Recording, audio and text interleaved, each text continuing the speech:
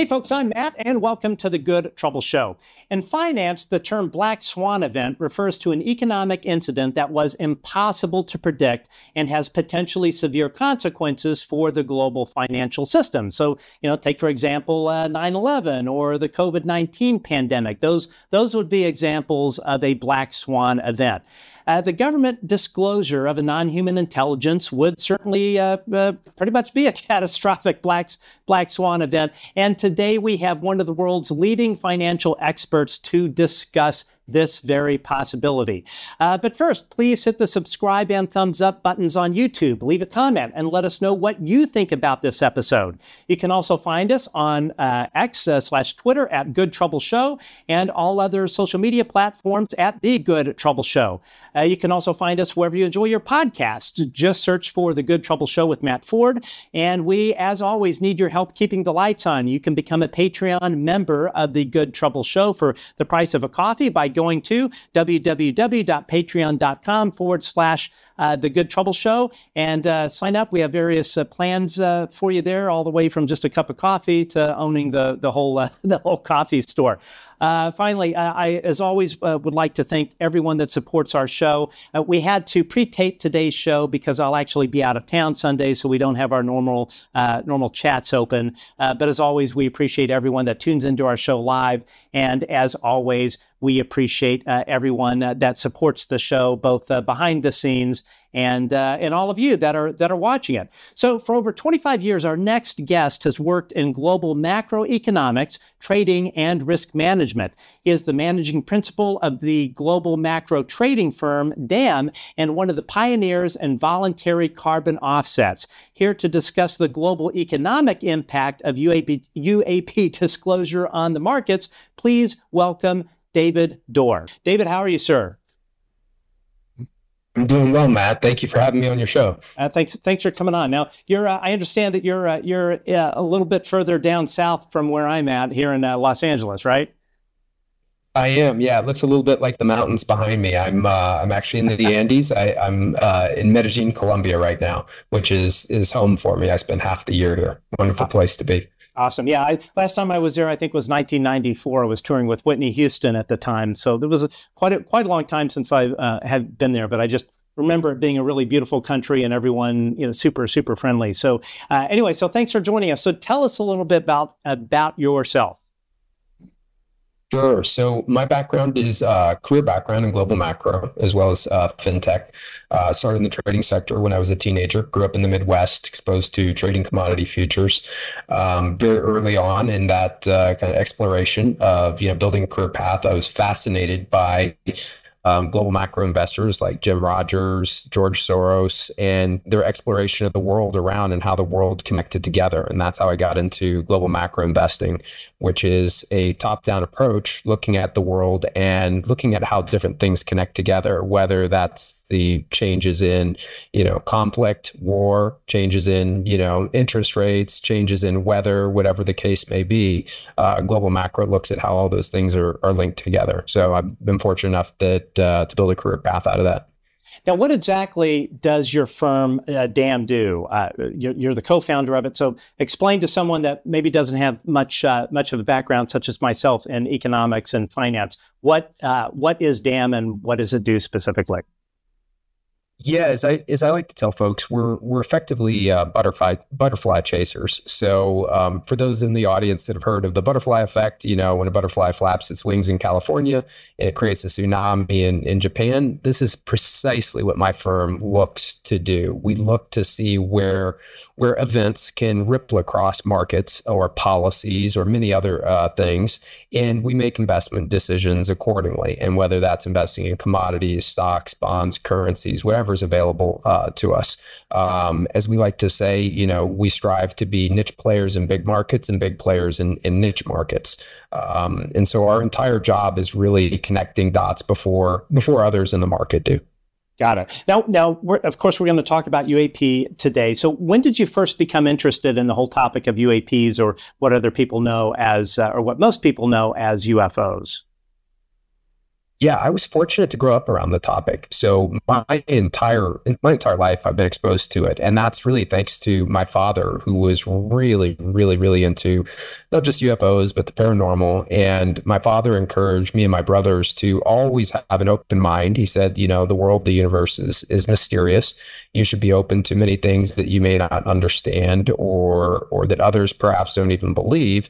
But you should also be, grounded as well and look for evidence. So my father always had a balanced approach to that. In fact, I think that's a lot of what influenced, my choice going into global macro. So fortunately for me, I was, surrounded by the literature, UFO books of every type, ESP books, lined my bedroom wall as a child. So I've been around a long time.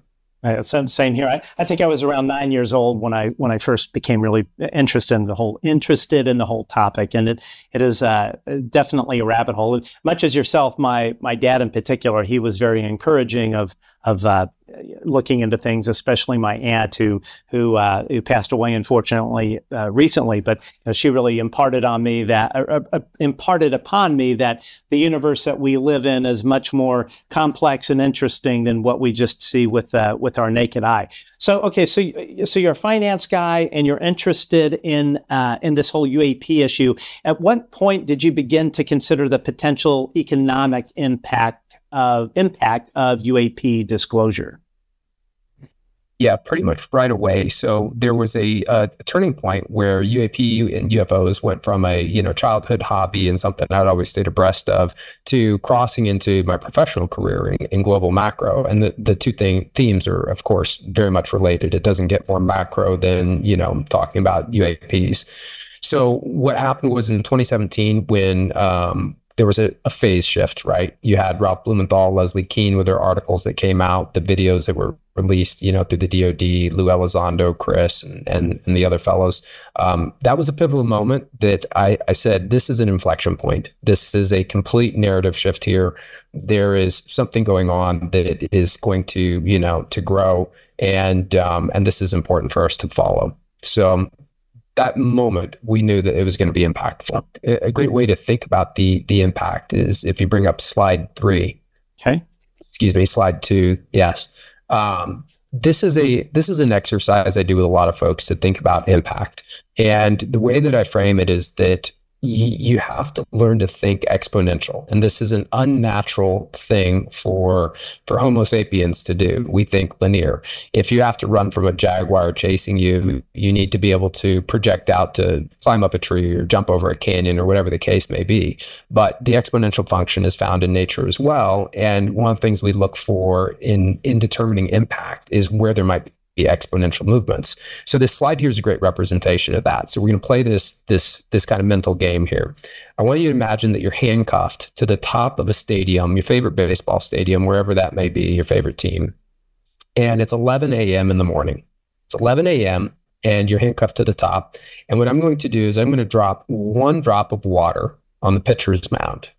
1 minute later, I'm going to add 2 drops. Another minute later, I'm going to add 4. And so on. So those drops are going to double every minute, not every second, just every minute. So the question that I pose to new traders or anybody else learning how the exponential function works is, at what time do you need to be able to get out of the stadium before you drown? So it's 11 a.m., drop 1, 11:01, 2 drops, and so on. Now, most people in the audience are trying to calculate this in their head, and they're thinking, maybe I've got a day to escape. Maybe I've got 10 hours, 5 hours. The answer blows almost everybody away. You have 45 minutes. Wow. So you don't even make it to noon. Yeah. So it's a profound example of how fast the exponential function is. And it's a great way to think about things like impact. And it's important to note that at 11:44, the stadium is only half full. At 11:43, it's only a quarter full. So things start slowly and gradually, but then that doubling function becomes very, very meaningful. And it's for that reason that I think this topic is so urgent, because my personal belief and the belief of my firm is that we're already moving up that exponential curve. Now, in your experience, are your fellow traders, are they paying attention to this whole UAP thing as well, or as closely as you are? It seems to be limited. The example that we use with traders in conversation, and if you bring up slide 3, this is how I break it down. Also, try to give them some mental models. So a lot of them, when I first talk to them, they're like, "Oh, it's impossible," or if it's possible, the odds of it are highly, highly, highly unlikely. And so the example I use is playing the lottery, right? So the odds of winning the Powerball are approximately 1 in 300 million. But the financial results of that are life-changing. And that's why millions of Americans play Powerball every day. Now, taking apart the financial gains that are possible here, what I pose to them is, look, if there's even a 1 in 300 million chance that UFOs and aliens, or UAPs and NHI, as the new terms are, that's real, then the impact is much, much, much greater than the Powerball. And so you wouldn't be doing your job as a trader or professional investment portfolio manager if you're not at least carving out a little bit of brain space to think about it. And so that's how we're trying to get people to, kind of open up to it and say, hey, look, I've got to at least give a little bit of time to this. And that's starting to happen, but it's still very, very, very limited. Yeah, I can totally see that. Now, just a few weeks ago, Colonel Karl Nell had this to say at the ISALT conference in New York City. So, non-human intelligence exists. Non-human intelligence has been interacting with humanity. This interaction is not new, and it's been ongoing. And there are unelected people in the government that are aware of that. And so, Karl, that is quite a bold statement. I'm wondering, and I'm curious, how confident are you that that is true? There's zero doubt. Yeah, he was very, very definitive in what he said there. There was no sort of waffling around with what he had to say. And I think that was probably one of the most concise statements I've ever heard from a former national security official, that we are not dealing with Russian or Chinese drones, that there indeed is a non-human intelligence that's here. It's been here. It has been interacting with us. And the fact that there are non-elected government officials that know about this and have obviously been hiding it from pretty much everyone. So my question is, since that pretty widely viewed sort of appearance at this ISALT conference, when you talk to investors following Colonel Nell's comment about non-human intelligence, at this Wall Street conference, what was their sort of reaction, and moreover, like how do you think that his statement at the SALT conference, how is it viewed among the investing community, and how are they interpreting it, or did it just completely fly under their radar?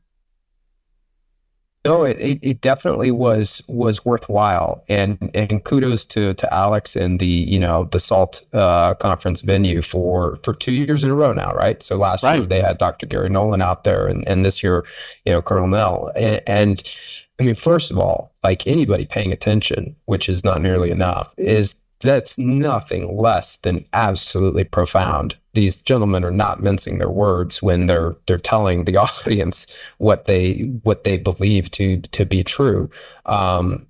Now, what I found from it is that I did get phone calls. So friends of mine that run hedge funds and, been listening to me, talk about this for several years now.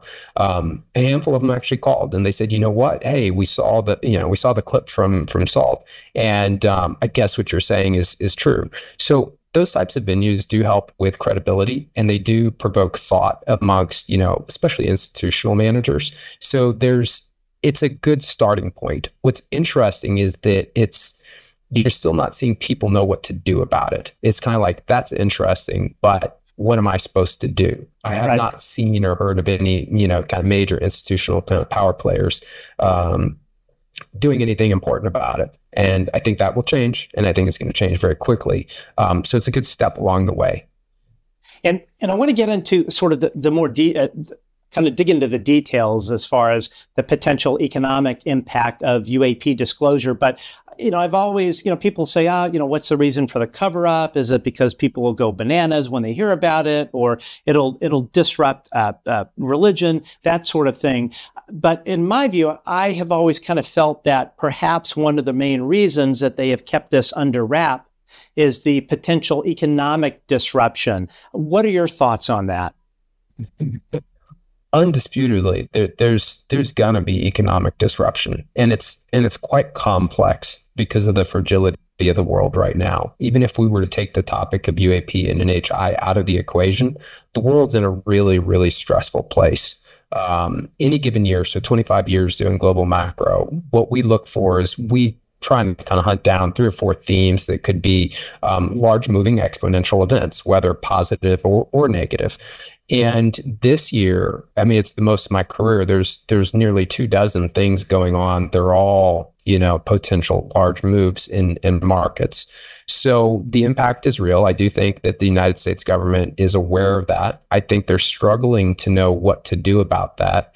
I think there's also a lot of concern about the baggage that goes with it. Like if you're the guy that opens up that suitcase and you tell the American public, then you've got lots and lots and lots of questions that are going to come up real fast, and you're not going to be prepared to answer them. So yeah, economic disruption, I believe, is inevitable, but that shouldn't stop the process. You don't if your only path forward is to go down a dirt road, you don't not drive down it. You try and put good shocks on your car and go down cautiously. But that's where we're at. It's going to shake markets, but smarter we are about it, and having good dialogue is going to be better than the alternative.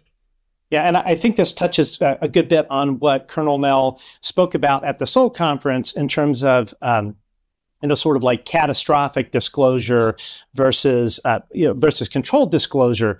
And I think one of the things that I find like most disturbing about all of this, I mean, of course, there's the aspect that we have this non-human intelligence that's interacting and is here, but just the fact that all of these world governments, or at least the United States, is seemingly burying their head in the sand on this whole thing. And, much as just what you just spoke about from an economic point of view, burying your head in the sand with something that is definitely coming is just not a good it's just not the right plan that I think any of us should be following. Now, one thing that I've kind of sat and thought about, and others as well, is, to me, it seems like the most economically sort of destabilizing effect of UAP disclosure, the impact that it would have as far as disruption would be in the energy sector.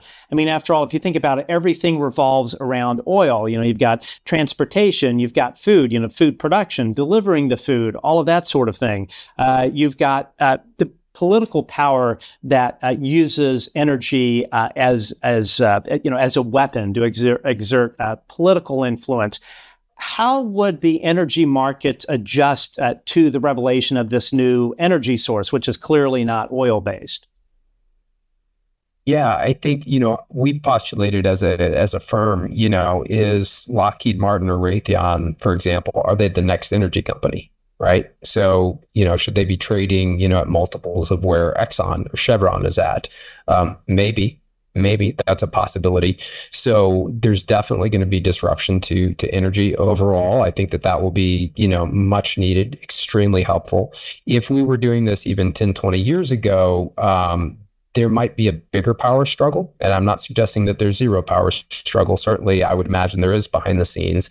But that being said, is, also working in environmental markets and carbon credits and everything else, there is a enormous momentum in the institutional markets for divesting from fossil fuel companies and investing in clean energy companies. So if ever there were a moment to bring this out and see cheers and celebration, it's right now. And the urgency, for our planet as well is quite obvious. Do you have a kind of like hypothesis as far as like how the government and the energy sector could work together to sort of minimize volatility in the market? I think the first thing is that we have to have the type of family conversations that you have at the dinner table, but are tough to have. If we don't embrace that and get that out of the way, all the rest is going to be extremely difficult. So it's an incredible opportunity for leadership. So any politicians that are listening to your show, of which I know there's many, this leadership opportunity is a once in a lifetime opportunity. We need to have those dinner table conversations and say, hey, look, this is what's going going on. And then you can get to, collaborative efforts. But collaborative efforts are going to be difficult without restoring some semblance of trust in the institutions that matter to us. And I'll use a perfect example of this that I was having a conversation with a friend of mine that's close to the DOE actually this morning. He was sharing an article that the DOE is getting ready to invest $900 million in basically new designs in nuclear reactors. Okay, great. Much needed. Certainly so. But how upset is the public going to be if we're spending nearly $1 billion? And of course, the money in the energy sector is trillions of dollars. But how upset is the public going to be that they're writing a check for nearly $1 billion when maybe they've already figured out how to harness, next generation, UFO technology? And I suspect that they have. I suspect that they actually understand the technology a lot better than has been let on. That's a problem. That's a credibility issue. So we have to get past the credibility issue first before we can get to collaboration. Yeah, I've always kind of thought, and I didn't even think about it from like an energy perspective, but if you stop and you think about like how much money in R&D and deployment of just like our space-based systems. Just the other night, I've noticed that Elon launched another rocket out of Vandenberg. So what I would dare say, trillions and trillions of dollars that we have spent on this remarkably, in a way, at least comparative to what is the potential tech from non-human intelligence. It's almost like we're dealing with with a horse and buggy versus what they clearly have, which is way far more advanced. So if you're a Northrop Grumman or a Lockheed Martin that holds this tech, and they've had it all along, I would imagine that a lot of people would be very, very upset with these private contractors, but moreover the government. We'll dig a little bit more into the private contractor, defense contractor side for this. But one thing I've always kind of wondered. So, for instance, and again, I'm not a finance guy. I have no economics background, so I'm kind of looking at it from a sort of remedial point of view.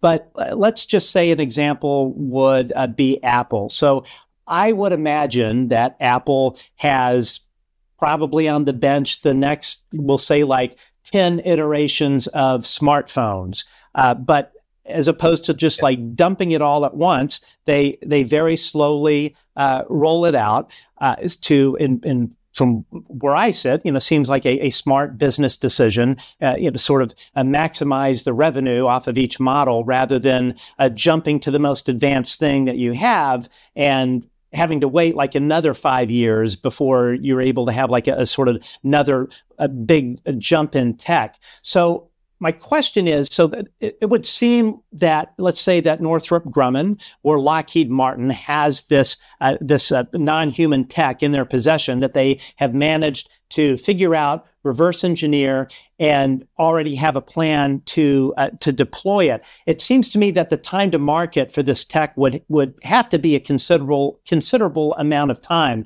If that is the case, and let's say that they say, yes, this is what we have, but they roll it out slowly like Apple does with an iPhone, would that, aside from the ontological shock of this whole thing, which is obvious, but from a finance point of view, would that soften the global market's reaction if they were kind of drug it out in terms of how fast they roll this tech out to market? It's a great question, and I think the answer to that is that it's not going to work doing it slow. 20 years ago, it absolutely would have, but there's a new phenomenon that's going on that investors still don't have their brains around. And I'm going to give some very precise, examples of this. AI, which of course is all the buzz. So a year ago, we told investors were asking us, hey, are you trading, NVIDIA and Microsoft and everything else? And we said, no, we think that those stocks are going to be overinflated and they're going to be a great short. And the reason for it, this is actually a really profound example. So the reason for it is that we were tracking what was going on in the open source community with AI. So you've got thousands of people working in open source code, and they were very fast on the heels of OpenAI. A year ago, they were already running the equivalent of, ChatGPT 3 while ChatGPT 4 was out, and it costs you nothing. It's completely free. So what I would submit to people is, what's the value of Microsoft's AI investment and, a $90 billion valuation at OpenAI if, some kids at university university with $600 can duplicate that. Okay. And now, and goes back to these exponential curves. And again, I want to, kind of expand on this example so people realize just how complicated these themes are today. So you see that. So now open source is basically, getting ready to just eat the lunch of everybody that's running closed sourced artificial intelligence. Okay. So that's on the software side. Now let's jump to the hardware side. Company earlier this year kind of revealed themselves called Grok, not to be confused with Elon Musk's AI system Grok. Okay. It's a company it's a company called Grok, GROQ. So what have they done? What they realized was that GPUs made by NVIDIA were not the best type of chip to be using for large language models. So they invented what's called an LPU, so a language processing unit, a specialized chip. It's way faster. It's way cheaper. It's incredibly interesting technology. Okay. So same thing. Friends that I talked to last year that said, okay, maybe I invest in AI, maybe I don't. Now they're rushing into this company. This company is doing a round right now, raising a ton of money. And a friend of mine asked me, he said, okay, well, now this is going to disrupt NVIDIA. So I want to be with this company that's disrupting. Well, this is how fast disruption is taking place. There's now work on organoid chips. So literally using, neurons and connecting it to motherboards to build chips and all this other stuff that's above my pay grade. But the point that I want to make, Matt, and the challenge for Raytheon or Lockheed or an Apple, anybody that's rolling stuff out in slow speed, it just doesn't work anymore. The cycle of disruption is so cannibalistic. It's absolutely mind-bending. And that's disrupting the equilibrium for investors to make, good calculated decisions. Understood. So, okay, so let's assume that you own shares in a major defense contractor, like we'll just say Northrup Grumman. Wink, wink. So let's assume you you own. Dropping a little hint there. So let's say theoretically Northrop Grumman has several of these vehicles from our neighbors from not around here stashed in various locations across the United States. Theoretically, they have this. Okay, so let's assume that you own shares in Northrop Grumman, and they have in possession a beyond next tech generation of non-human craft that is of really pretty considerable value. Either be it the materials or the crashed craft itself, which of course would I would think have considerable value, especially if they're intact. Now, it seems that the current price of those shares for Northrop Grumman reflects neither sort of the upside value of the asset nor the downside value of the asset. So let's say, for instance, that theoretically, Northrop Grumman were given off-world vehicles by the government, and it was done under without the government didn't give bidding opportunities to, let's say, Lockheed Martin or Boeing. So Northrop Grumman, who has or potentially has this stuff in their possession. I mean, to me, that seems like that would be a pretty significant liability in terms of litigation or whatnot. Or we'll just say theoretically, Northrop Grumman has, we'll just say, engaged in retaliation against whistleblowers and other people that might reveal their theoretical holdings there. So how do they handle that? So how would this, if you are a holder of Northrop Grumman stock, how would that impact your position as a shareholder, and what actions would you take? Would you say levy a lawsuit against Northrop Grumman and that says, hey, everything that you've been telling the public in the SEC about the valuation of your company, you've been misrepresenting to your shareholders because of what you have that you can't talk about and the liabilities that you have that you cannot talk about. How would you handle that, or anybody for that matter that has shares in, say, Northrop Grumman or Lockheed Martin, et cetera? Sure. Well, let's give the audience a reference point. If you pull up the next slide there, that's got a chart of the aerospace defense companies. So this is a chart. That kind of reddish pink line there is the ETF, which is ticker symbol ITA, and that's an ETF of the aerospace defense companies together. The turquoise line there is the S&P 500, the most global benchmark that there is around the world for investing. And you can see that effectively the aerospace defense industry is handsomely outperforming the S&P 500. So these are companies that make a ton of money. Of course, we all know their business models. But you raise a really important question, Matt, is that what happens? One of the things that we think about often is whether or not it's even appropriate for aerospace defense companies to be U.S. public companies. The burdens upon U.S. public companies, most of which are appropriately placed, requires immense disclosure and transparency for investors to make calculated decisions. And I can certainly, in full disclosure, I have no position in any of the aerospace defense companies at all right now. I could make strong arguments for either way. One, where their stock explodes up because, holy crap, they've got, the most amazing tech in the world. And equally, their stock collapses because of, legal issues and litigation that could easily come. Imagine that, it's definitive that we find out that, these contractors have hurt people, which is, reasonable to believe has occurred. If that's the case, I mean, the divestment in their stock from institutions would be swift. And again, I would call on the C-suite of these firms, and I'm sure they're sweating bullets on this stuff. You have a once in a lifetime opportunity to get ahead of this and really start thinking about what you want to do. And, getting that organized immediately is really important. And I think that, while there's still room for kind of cooperation and negotiation, because I think all of us would understand that, despite, perhaps bad deeds, some of reality is they are in an awkward spot, right? You have these things, you were a contractor, you've developed it, there's complex issues around the IP. It's not an easy theme. So, again, I encourage dialogue. We need dialogue. We need dialogue. We need that, coming faster and with level heads. So that's how I think about it. So like a good example of which was the Boeing CEO recently testified, I think it was yesterday, in front of Congress.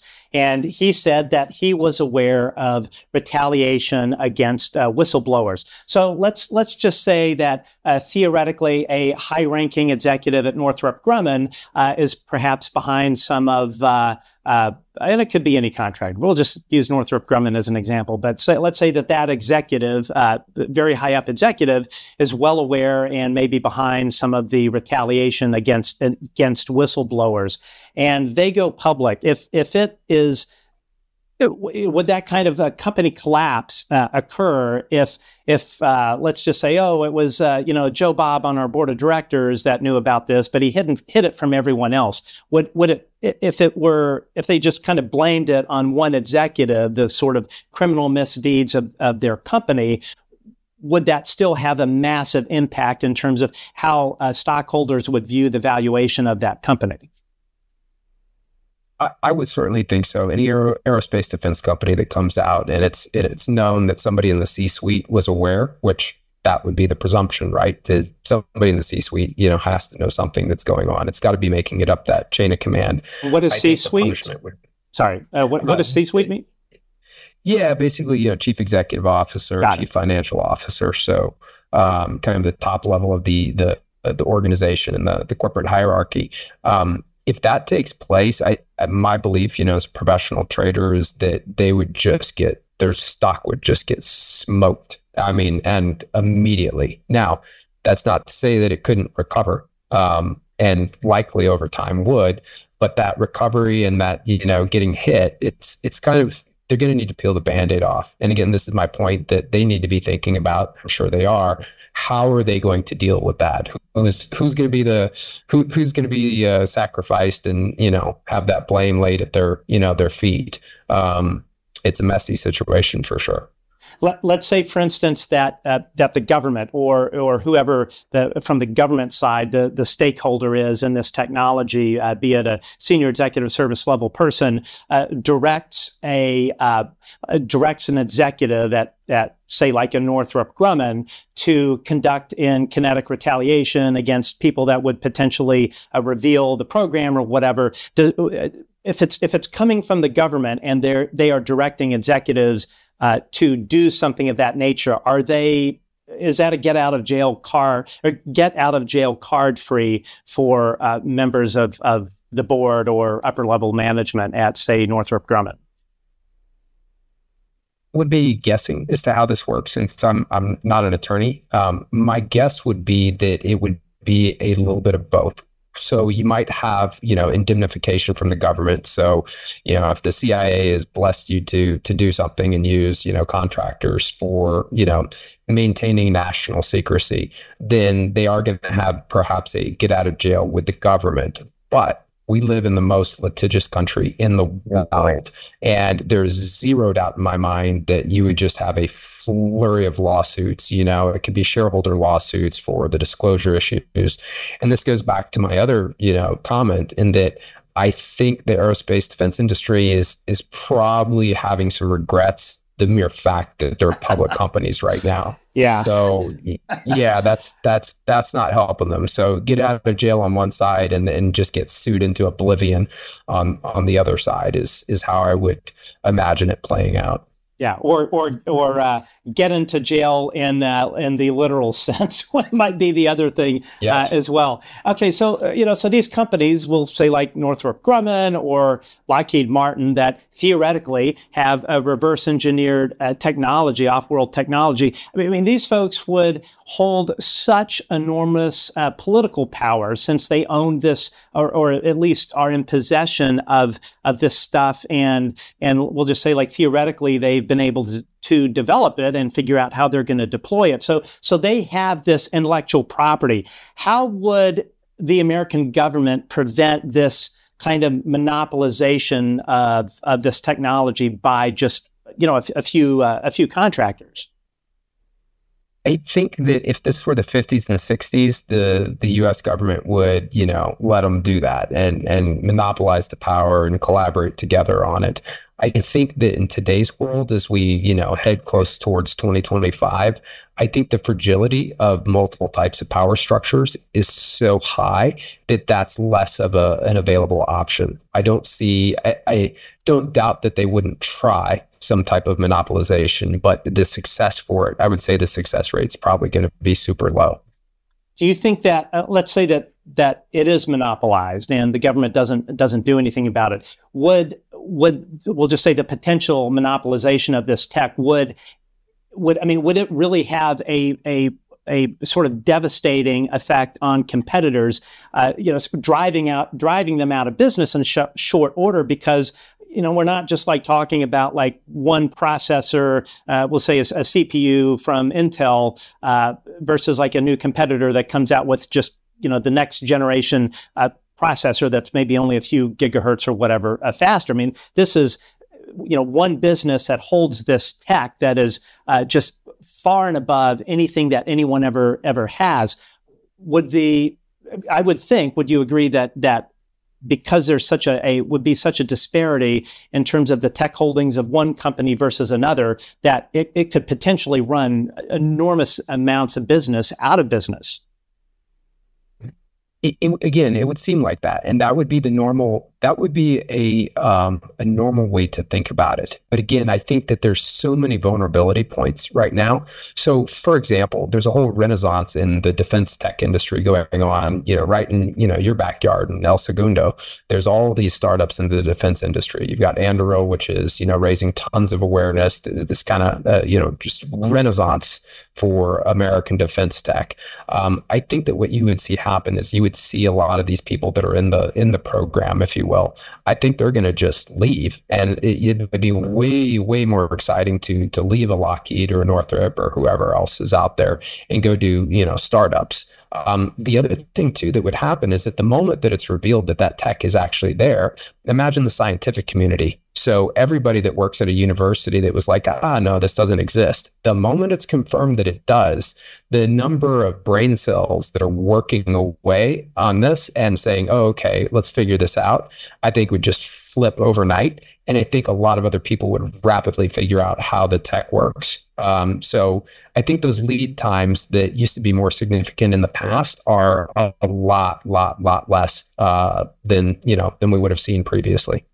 What kind of thing, or what sort of policies could the government create to sort of be like a backstop or prevent these issues that we spoke about in terms of like a Northrop Grumman having these things and not telling their shareholders, or Northrop Grumman executives engaging in retaliation against whistleblowers, or making sure that none of this tech with Northrop Grumman or Lockheed Martin or maybe some others, it's not monopolized. What role should the government play in that in terms of policy to sort of mitigate those issues?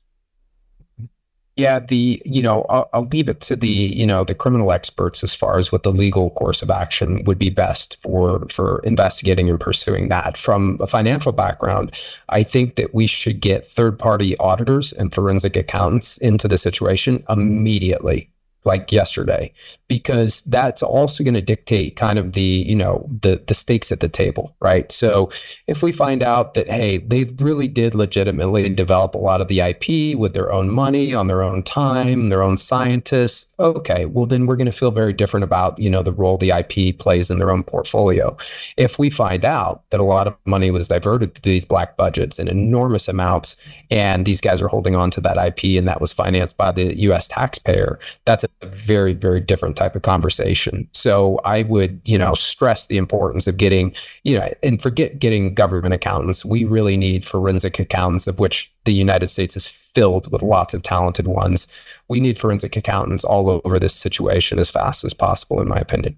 I think that completely makes sense. So, of course, there would be the issue of how you handle that from a security clearance point of view, but there are probably people a lot smarter than myself that can figure that out. Now, I want to go back to the energy component again. How politically destabilizing would this revolution be in, let's say, like Middle East countries such as Saudi Arabia, and even for the United States, which, as many people may not know, is actually the #1 oil producer? Yeah, that's an important point. And I'm glad that you mentioned that about the United States as an oil producer, because you're right. Most people are absolutely unaware of our own position in the, in the sector. So I think that the issue to watch, and I acknowledge the work of Matt Pines bringing awareness to this subject. I don't know if you know Matt. He's amazing. Yeah. He's great. And Matt's been talking about for quite some time the strategy that the Middle East is using in deploying capital into artificial intelligence, into chips, into the space race and everything. And I think we need to be very, very sensitive to what's going on there. The general view is that as this disruption comes out, what do our adversaries do? And adversaries, primarily being defined as, Russia and China in this aspect, because they would have the resources to do some things, maybe Iran. But I think that we would be naive if we're not looking at how the Middle East would react and adapt. I certainly don't think they would sit still. And if they're not paying attention to this issue yet, close your eyes, wake up tomorrow, and they are.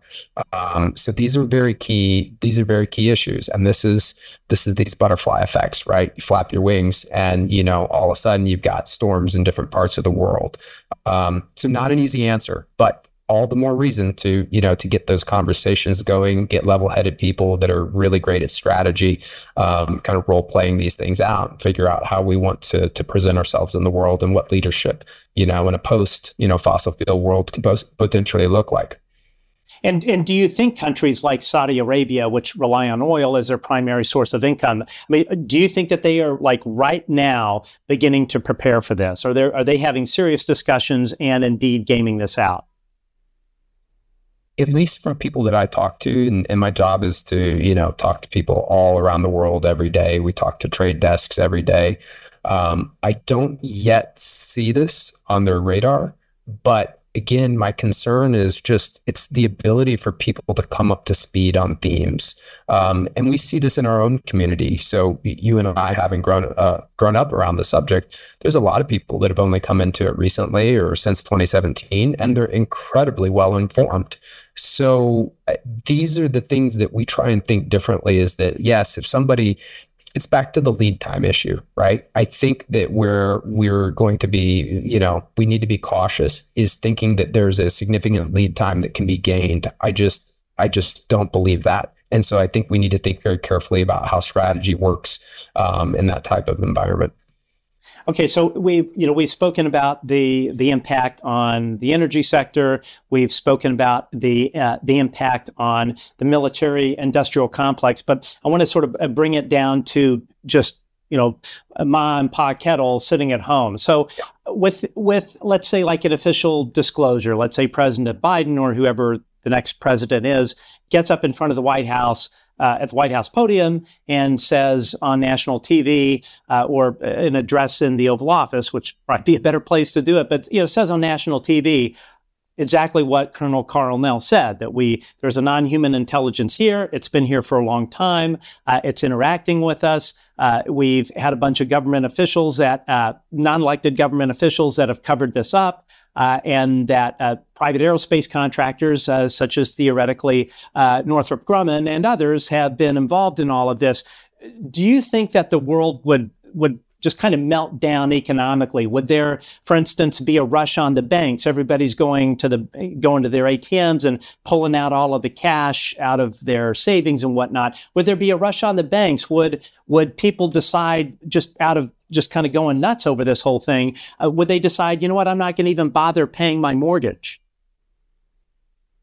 It's entirely possible. So I'm going to give you a couple different scenarios, one of which I tested with a very good friend of mine that's a global macro hedge fund manager, former macro hedge fund manager.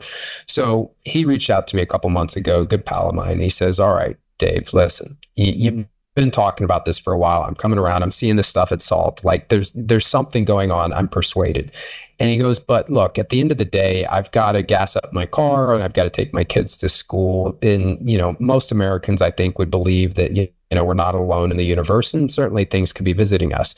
So the question that he posed to me was, so what? Is this actually, I don't think society would collapse. I think that we would be just fine. Okay. Now I'm going to give you my counter to it, and then I'm going to tell you what I think is the answer for leadership to handle this. So I said to him, look, let's play a game. Let's say that I'm President Biden and you're the press corps. And, I come out and say exactly what you just said, Matt, right? So they're here. This is the issue, da-da-da-da-da.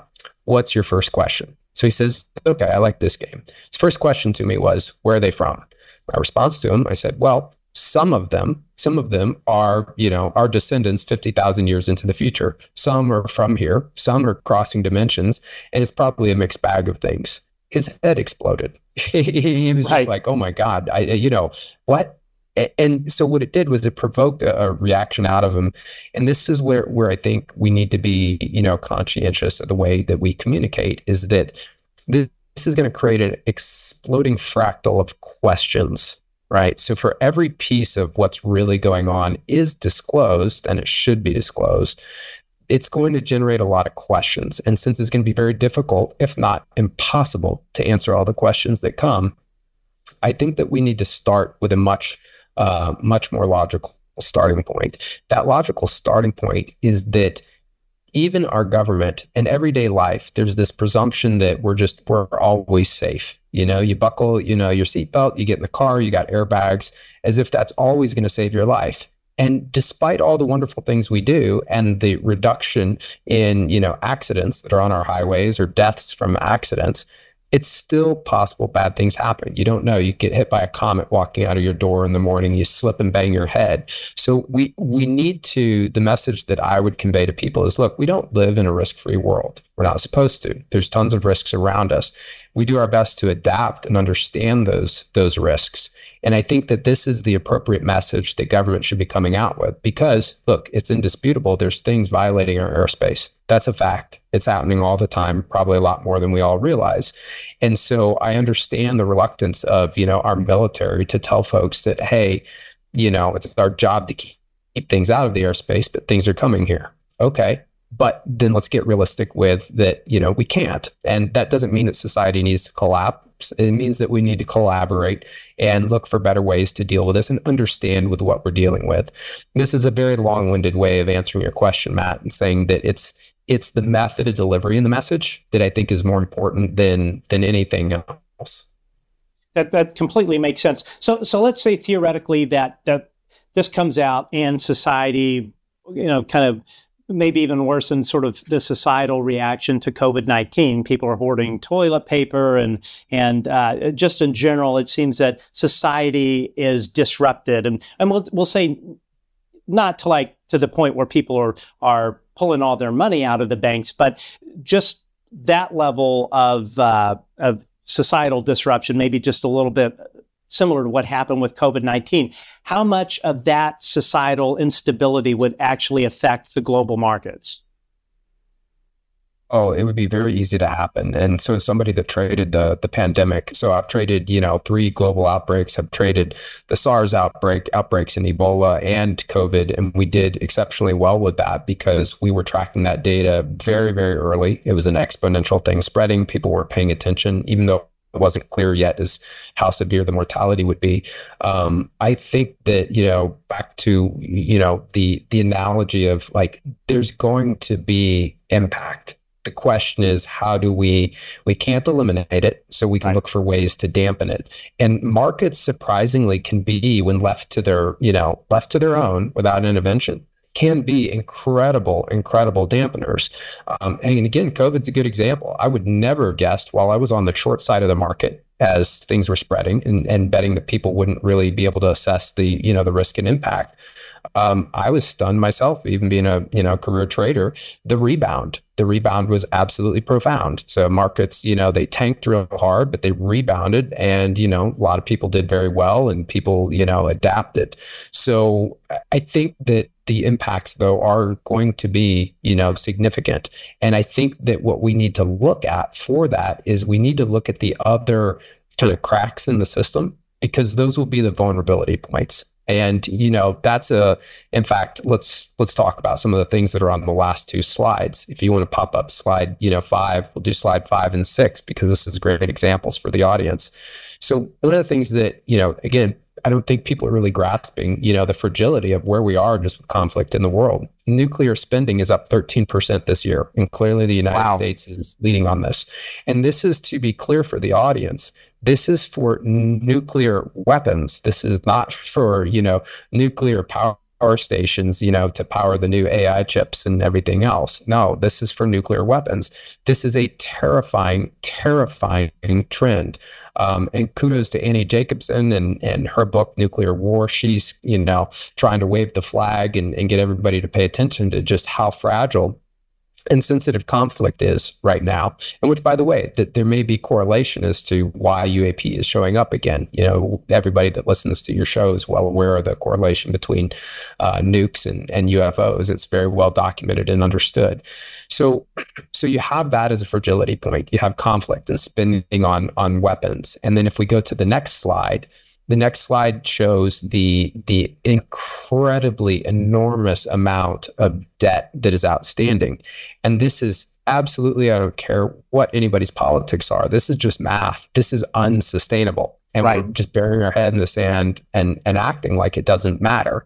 So to me, I think that we need to look at what I would do as a macro investor, and understanding, or at least thinking I have a better than average understanding of what's going on with UAP.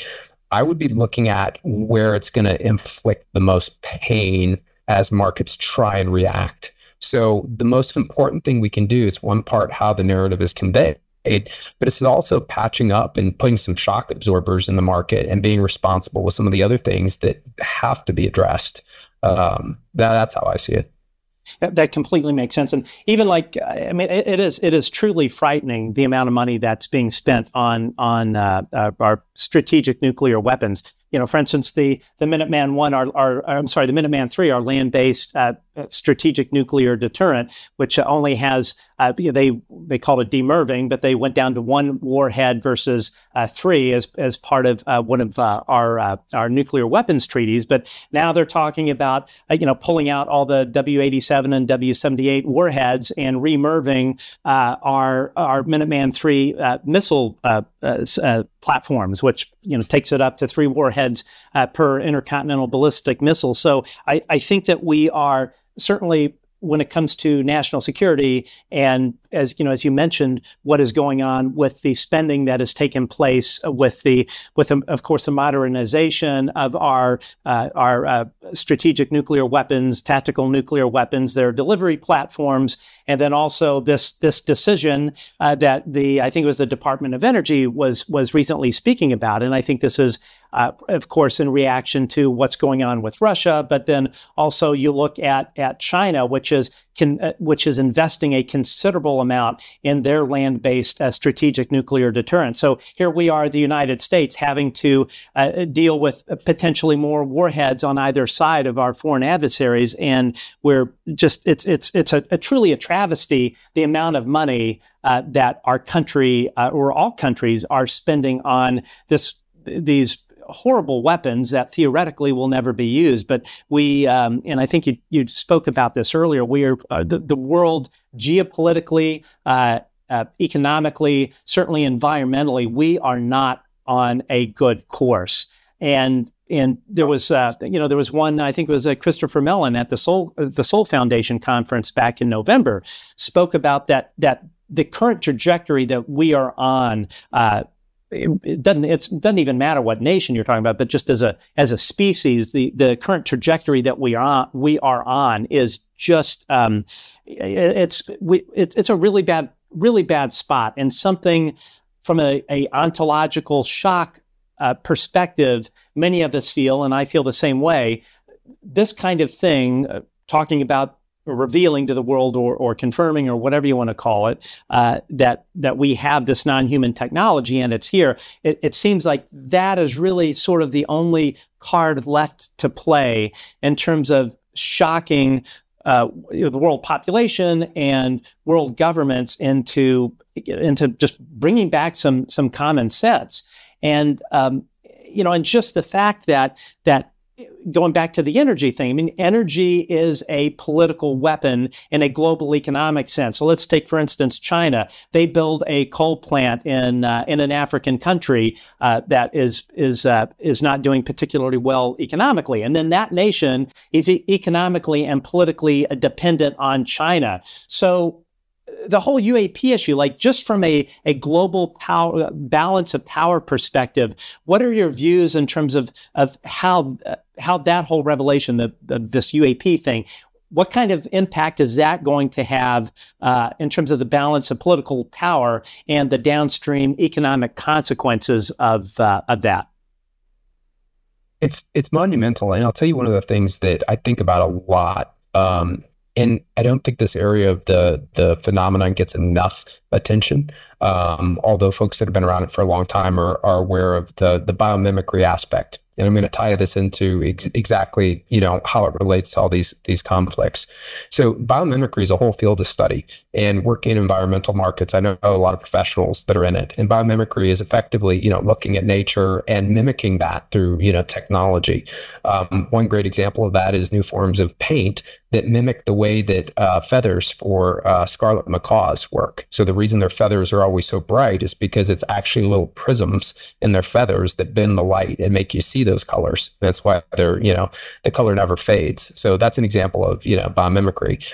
There's lots and lots of, historical records and present information about, this mimicking effect of the phenomenon. And I think this is very important because if we continue to leave it to the military and the government to reflect their views, and look, their job is to protect us and be secure, and that's Thank God they do. Wonderful, wonderful, people that allow us to sleep well at night.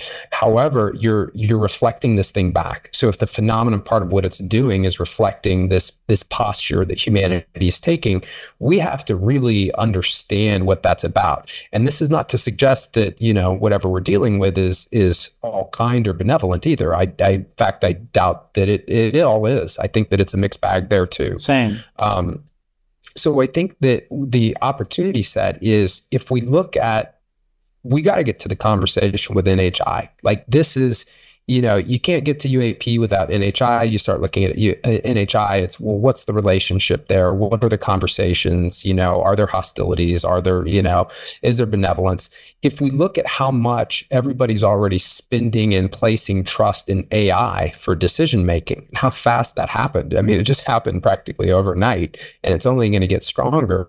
Then we should be asking ourselves that, hey, look, if there is intelligence that's much smarter than us, just like we're depending on AI, if there is an HI that does have our best interests, we should definitely be having a global dialogue about that, understanding what it is, and perhaps just seek guidance. Ask them, what's going on? Have you seen this playbook before? There's opportunities here, amongst the chaos, but it requires, sober, conversations and trying to understand things as they are, not as we want them to be. Completely makes sense to me. I think it was interesting. I was at a conference recently and was speaking to the experiencer, Chris Bledsoe, who in the UAP circles is very well known. And I was talking to him about the whole kind of reflective nature of this phenomenon and how all of this would go for all of us as a species if this NHI decides to reveal itself, or however that would come about. But as he pointed out, the phenomenon is reflective. So it's going to react in a way that is reflective of how we approach it. So if we are all behaving like a bunch of idiots and are warmongering and all of these things that of course we are known for as humans, it is not going to react in a very good way. So I think that's a very good point. Now, another question, and this sort of harkens back to what occurred. Sorry, go ahead. You were going to say something? No, I was just saying what Chris's comment makes sense. I think the question is, is that applicable to all aspects of the phenomenon, or just one of the NHIs that we're dealing with? Or is this getting into, the more complex conversations of, what's our understanding of reality and consciousness, which is a whole, another channel that's also important at some point to really get into. Yeah, David, it's definitely a mixed bag. And from what I understand, it is multiple species that are here. And I'm sure, as with anything in the universe, there good and bad is a universal sort of law of physics. I would offer up for your consideration. Now, let's jump to sort of the kind of stability aspect of revealing this. One question that came to mind, like when I go back and I look at what happened with the global pandemic with COVID-19, and I remember one of the first times I went to the grocery store and saw that vegetables were no longer on the shelves. I mean, just the shock of that. How, in your view, will disclosure affect global food security? It's, there's a lot of things. It could be, energy security. It could be, food security. It can be a lot of different things all at once. Which one kind of cracks or breaks is yet to be seen. But all else being equal, humans tend to panic. And, I say this as a professional that's studied, markets. I live and work in Latin America, and, you've seen shelves cleared out, with hyperinflation and different crises. So I think that there's certainly going to be a strong tendency to panic. And again, this is where the only solution I can think of, and I'm sure there's many, many others, is it's a leadership equation, right? So, if Jeff Bezos and, Amazon need to reassure people, like, don't worry, your goods are going to get to you. If, the Cargills of the world that are big grain traders and make, food move around the globe are saying, hey, listen, don't worry, we've got plans. We don't see our ships being, taken by UFOs. They're going to continue to transport grain. We need to start to build a collective of just cool heads. And I see, glimmers of that. In fact, my hat's off to you and all the crew at the UAP Disclosure Fund. I think what you guys are doing is just enormously important. And you guys have a wonderful mix of, contributors to what you're doing. And similar, Soul Foundation and, the New Paradigm Institute, we need more of that. And I'm eager to see those organizations grow and expand out into the business community as well, where we get kind of leaders of industry to join and provide insight into how things will be okay. Do you foresee this news coming out in terms of coming out from, say, like an American president? Do you see this as jeopardizing the political stability of the United States government itself? It could. It certainly could. I think that it's also a tough equation for, anybody, especially at the presidential level. I think what they have to weigh against is, does another president get out in front of them? And I think that risk rises every single day. So again, you're kind of in this game theory position. Do you go first? Do you wait and see what, a leader from another nation does? I think that the view from other nations is a little bit of, hey, let's see what happens with the U.S. Let's watch and see if the U.S. populace reacts bad if a U.S. president does it. I have that. That's just a sense, not a, I don't know that for any fact, but that would be an intelligent game theory for our adversaries to be, to be watching. The question is there a moment, an inflection point where it becomes advantageous for them to jump first? Does leadership work better for them? So not an easy decision. I don't envy any president, having to make that decision, but I, certainly admire the president's step forward in the face of that and do it anyways. Yeah, I think they should. And when I was at the Seoul conference, now I was only there for the second day of it, but this was part of what Colonel Karl Nell was speaking about in terms of controlled disclosure versus uncontrolled disclosure. And of course, one of the elements or sort of tenets of uncontrolled disclosure is that NHI reveals itself. And of course, the ensuing panic that would happen with that, because the public hasn't been prepped for this. But the other thing that Colonel Nell also brought up was what falls into that bucket of catastrophic disclosure is China or Russia going first. So what I've said many, many times on the show, and, as you mentioned, we have lots of folks in Congress that watch the show, and I have no idea if any American presidents do. I kind of doubt it. Maybe some of their staffers do. But the thing that you have to consider is if you are a former American president, and let's say President Obama, or let's say that former President Trump wins this election cycle, which I certainly hope doesn't happen, but let's say that he does. That sitting president, for instance, if it were President Trump and he wins, he could rightfully say, look at all of these former presidents that hid this from you. To be honest, I used to make fun of Trump and his whole deep state stuff, but it turns out Trump was absolutely right with that. So let's say theoretically Trump does win, and he says, look at all these presidents, Republican and Democrat, that have hidden this from all of you. They've lied to you. These American presidents that were fully read in, and from what I understand, some presidents have not been fully read in, such as our current president, amazingly so, which is just wildly disappointing. But this president could get up and say, look at what all these former presidents hid from you. They jeopardized your national security. They knew that there was this sort of like deep state or rogue group of around 50-ish sort of senior executive service level people. You've had these defense contractors theoretically Northrop Grumman that have had this stuff, and maybe Lockheed Martin that have hid these things. These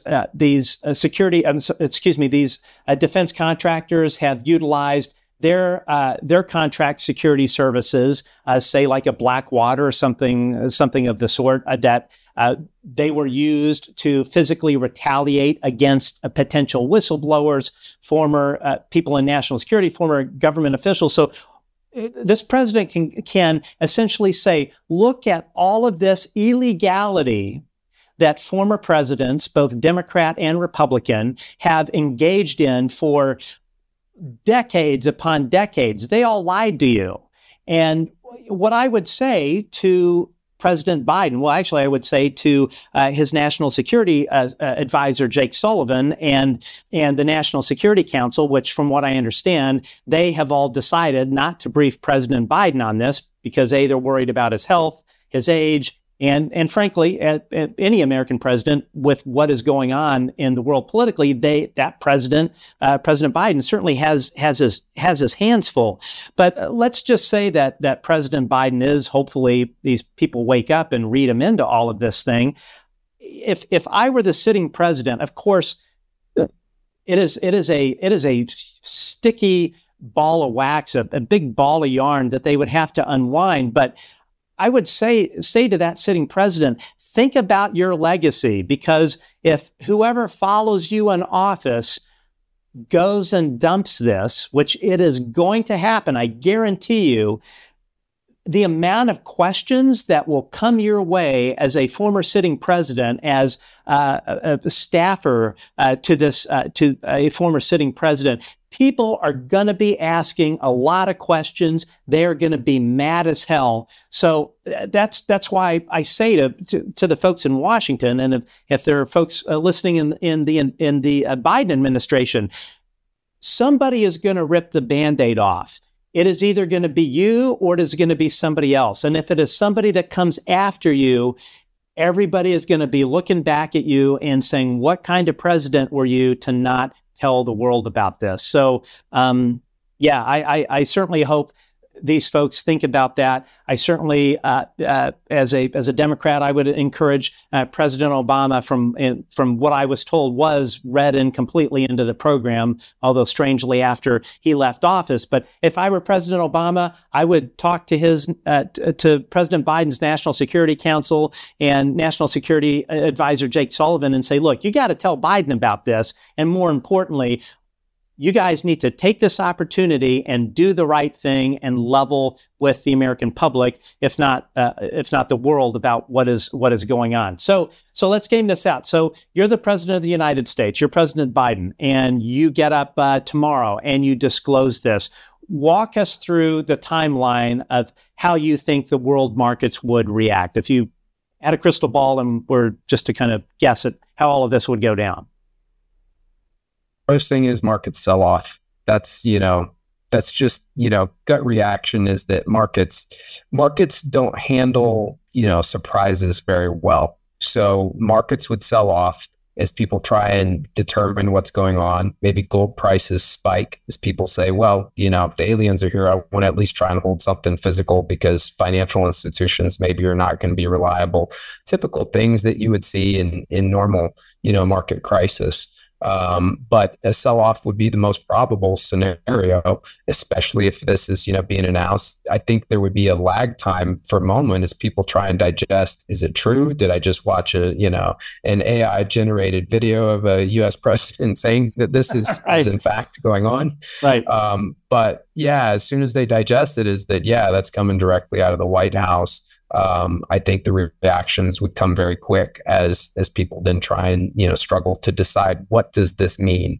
And I think that's why the messaging is so important, because the prediction on market collapse is actually very easy. It just spreads. It's a contagion. All markets sell off. The dollar spikes because people are closing out stock and bond positions. So this is one of the things that usually surprises people. When you get a market crisis, the dollar does very well. And that's a function of market dynamics. If I'm selling my entire stock portfolio, what do I get when I sell it? Well, I get dollars, right? So you get this kind of spike in the dollar, not because it's great, but because it's the settlement currency for the majority of the world's assets.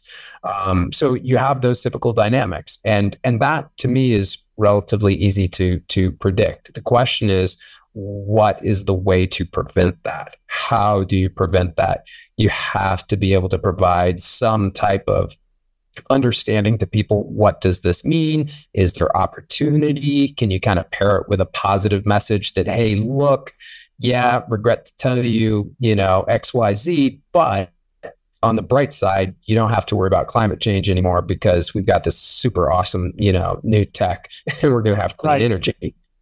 If that message is not paired, you're just going to have, chaos. I think that would be the probable outcome.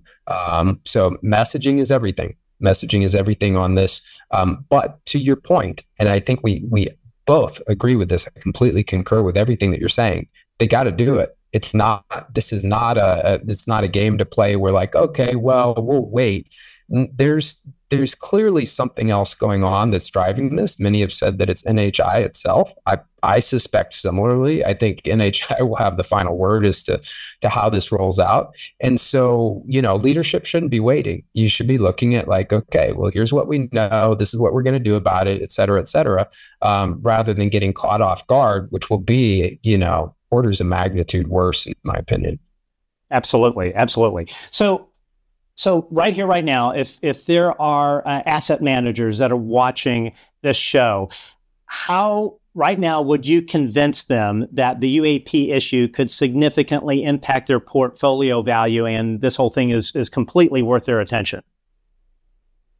I think here's how I would frame it. Number one, if they believe that it's real, then it's a very easy mental leap for any professional manager to understand that it has outsized impact. You don't need to be a global macro specialist like me to realize that you're probably looking at some very outsized risk if markets sell off.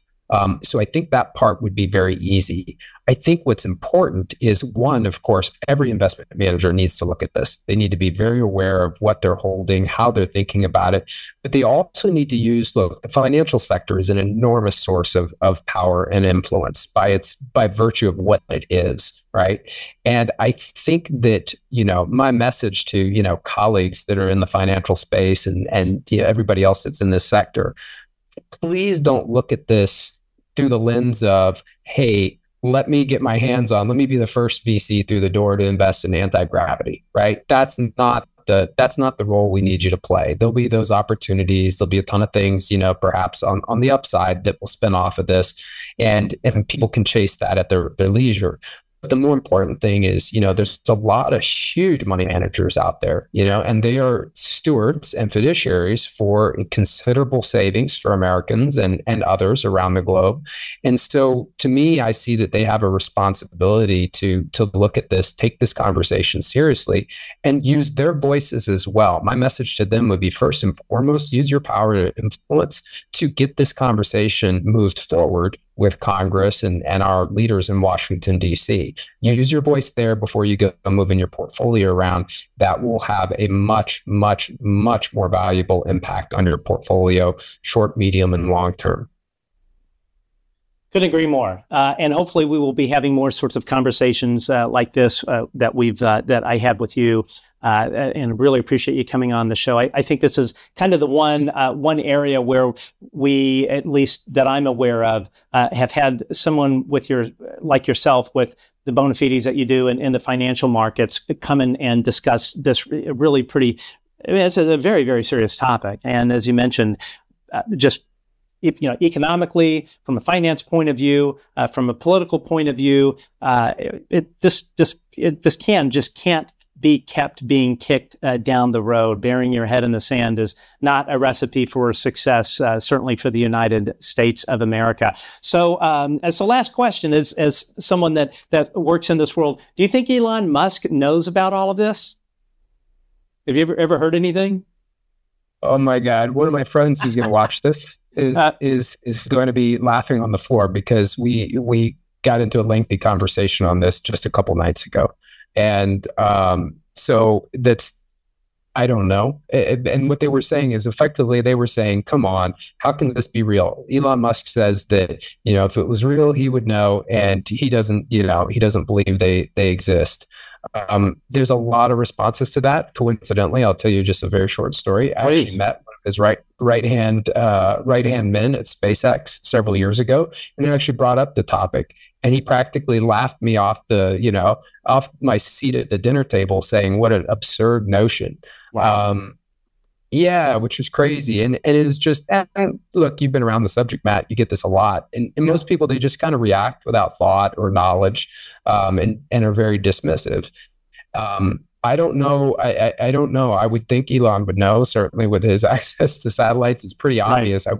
How could he not have data? But right. no idea. I don't know what his position is, but it's a good question. I hope he listens to this show and he can finally shed some light on what's going on, because either he's ignorant, in the politest sense of the word, or he knows and he's not saying, which isn't cool either, and is again not the path that we need forward. Yeah, and I would venture to guess as well, if let's say President Biden gets out and dumps this whole thing, probably one of the first people that would get asked this question about what did you know and when you knew it, Elon Musk would certainly be at the top of the list. So I don't think if it came out that he knew about it and hid this would do any favors for him in terms of his public credibility, and certainly would not help the valuation of his companies, I would think. Well, David, thank you so much for joining us. How can people follow your work, and where can people follow your firm Dorr? Yeah, well, damn, sorry. Yeah, sorry about that. That's okay. The original name was Dorr Asset Management, so you're not far off. Close enough. Yeah, thank you for having me on the show, man. I really appreciate the opportunity. And again, just want to, reiterate, I'm very grateful for what you and your crew and others have been doing, because you guys are doing meaningful work on this topic, and it's a labor of love and passion. So thank you for that, and thank you for the opportunity to be on here. Folks that are interested in my views on the topic and global macro in general, I'm active on X. You can find me there, David Dorr, DORR, or just look me up and hit me up on LinkedIn. That's the easiest way to track me down. Awesome. Well, David, thanks again for joining us, and we look forward to having you back on the show. Thank you, Matt. Appreciate it. Have a wonderful day. Yeah, wow, what an amazing interview. It's great to see that more and more people, I know I always kind of talk about this whole topic from the national security lens or the legislative lens, certainly the political lens, but it really, I'm glad we have people in finance such as David Dorr that are taking this topic seriously. As I've said time and time again, this whole topic is such a complicated issue that we, as just a species, we need our best and brightest to not be waiting for the next shoe to drop. We need to be looking at this now and gaming this out, so that when this does pop, which it is going to happen, we are, as a species, we're ready for this economically, we're ready for this politically, from a religious, theological point of view. This is going to come out, and I know that it's very easy for people in power, be it in private aerospace or in politics, be it in Congress, or more in particular the executive branch and the Department of Defense and the intelligence community, to say, you know what, we've kept all of this in this toothpaste in the tube for 80, 90, whatever number of years that we've been at this, and we'll just wait another 4 or 5 years. This is all going to die down. People are going to forget about it. But what I would say to all of you, especially those of you on Capitol Hill that watch this, I certainly would love to think that there are members in the executive branch and the Biden administration that are watching this. This is going to happen. This is going to come out. We are not in 1950, where the government tells the public something and they just believe it without any sort of questioning. You've got, at least speaking as a United States citizen, you have a large swath of the American population that does not trust government. You've got that. You've got the fact that we have social media, where the Pentagon, and in particular the CIA, which has been the portfolio holder of the UAP UFO issue. The CIA has also been the source, along with the Air Force Office of Special Investigation, that has been running this entire disinformation campaign on the American populace, and in particular now on members of Congress, to keep all this stuff from spilling out. But it is out. It is not going back in. And the amount of illegality, the amount of federal crimes that have been committed by a lot of these stakeholders is profound. It is going to come out. So if you're somebody in the Biden administration, now is the time to take this seriously and like I said earlier in the program, let's say former President Trump wins the election. I think personally, out of any American president that we've had that could win the White House, that would potentially dump it, I would say with pretty good confidence that if Trump wins, he is going to be that guy. So if you're the current administration, and if you're National Security Advisor Jake Sullivan, or if you're a member of the National Security Council, and oh, by the way, President Biden is the president of the chair of the National Security Council. For those of you that have decided on your own that you're making all these decisions behind the current president's back and have decided that he doesn't need to know about this, it is going to be a rude awakening for you and this administration when this comes out.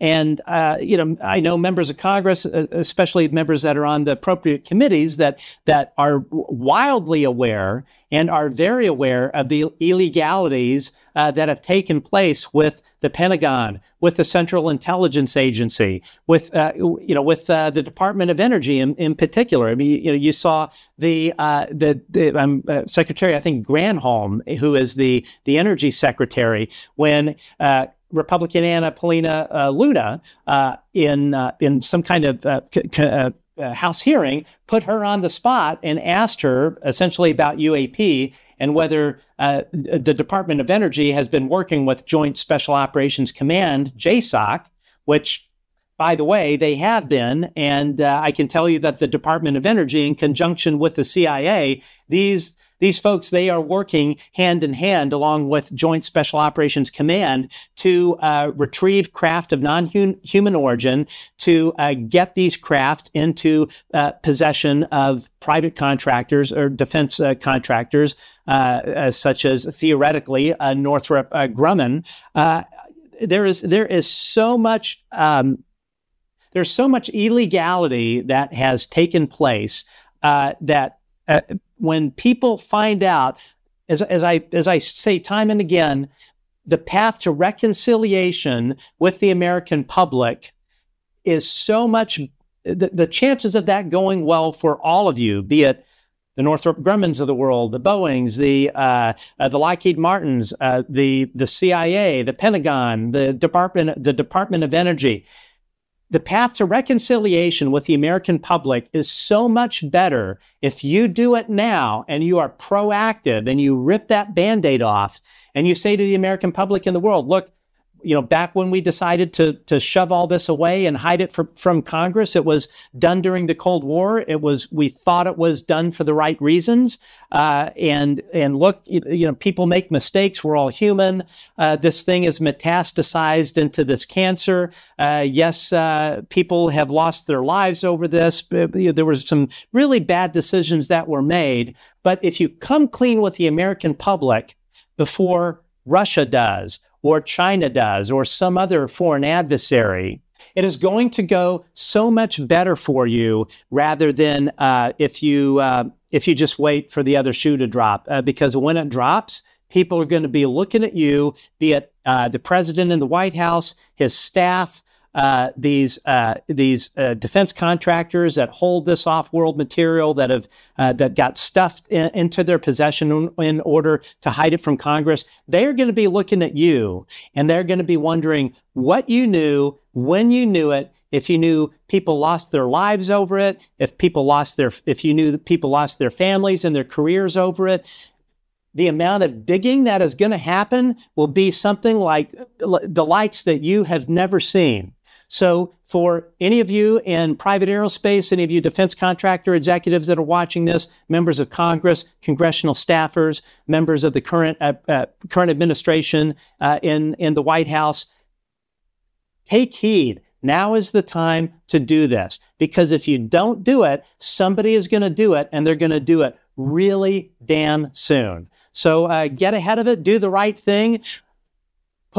Make your mark, your proper mark in world history, because if somebody else does it, all of you that have been part of covering this up, hiding it from Congress, hiding it from the American people, history will not look favorably upon you. So that's all I have to say. So folks, if you enjoyed our show, we would appreciate it if you hit that subscribe button and leave a comment. I try to read all the comments. I usually don't have time to reply to them. I try to when I can, but I do, for the most part, try and read every single comment that comes in. We certainly appreciate it. And also, please tell your friends about us on social media. If you're on Twitter or X, please go there right now and subscribe to us. We are at Good Trouble Show on Twitter and X, and all the other social media platforms at The Good Trouble Show. The more we can spread our message and the more people that follow us, the more we can educate everyone on what is really a very vital topic. So we very much appreciate it, and we will see you probably next week with more great guests on The Good Trouble Show.